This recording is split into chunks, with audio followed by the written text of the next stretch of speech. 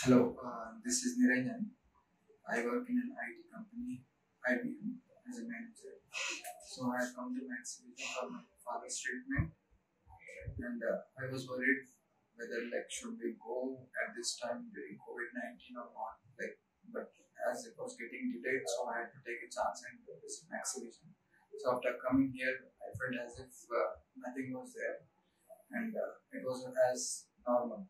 The staff and here, management, everyone has taken so many precautions that as if there's no COVID at all, and sitting area, everything is getting sanitized every 1 hour, and they made me so comfortable that nothing has been done, and nothing is going on as if normal situation is going there, and the treatment is going well, and